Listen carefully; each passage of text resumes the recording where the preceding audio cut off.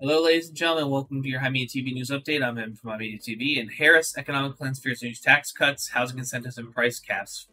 From CNBC by Kevin Bruniger and Christina Wilkie. Wilkie?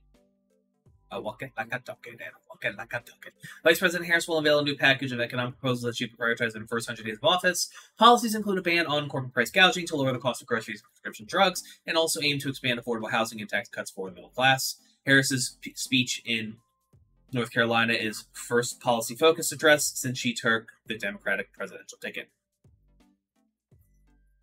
In an effort to tackle stubbornly high grocery prices, Harris will work with Congress to advance a first-ever federal ban on corporate price gouging on food and groceries, include setting clear rules of the road so that corporations can't unfairly exploit consumers to run up excessive corporate profits on grocery staples, including, according to the fact sheet. To investigate and penalize alleged violations, Harris would empower the Federal Trade Commission and states' attorneys general. The Harris administration would also take an aggressive regulatory approach to propose mergers and consolidation among those biggest food producers. She would also help cash-strapped renters by blocking data firms from hiking lease rents and preventing Wall Street investors from buying homes in bulk to resell at a premium.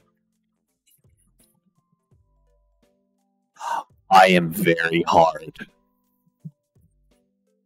Harris will also call for the U.S. to construct 3 million new housing units over the next 4 years. In order to facilitate that, she will call for a new tax incentives for builders who construct starter homes.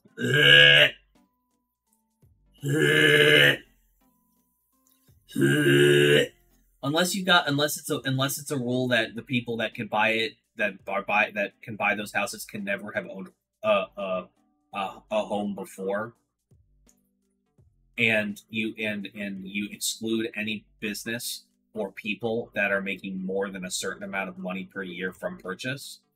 Not happening.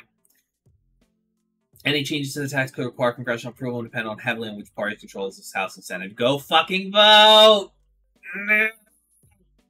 As the supply of entry-level homes expand, the Harris plan will provide working families who have paid their rent on time for 2 years and are buying their first home for up to $25,000 in down payment assistance.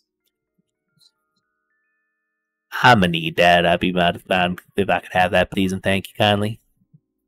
Harris would seek to expand the Biden administration's landmark $35 price cap on insulin for Medicare recipients to cover all insulin for all Americans, not just the elderly. Thank you. Restoring the expanded child tax credits was first introduced in the COVID pandemic, and a longstanding goal of the Biden administration, one Harris would take up if she was president. So, all of that sounds great. I like that. I'll still believe I want to see it, but, you know, it's not like I was ever going to vote for a Republican on the ticket anyways. And so, unlike other people who are like, oh, I'm not going to tell you how to vote for, this is not partisan. This is a partisan channel. Go vote for anyone with a D next to their name, and if you don't like the people with Ds in their names, register as a Democrat and vote in the primary. The primary, the Democratic primary, as far as I'm concerned, is the new general election. There's no reason to ever vote for a Republican at this point, unless it's like a local election. And even then, that's debatable. Yeah. Hey, thanks for watching.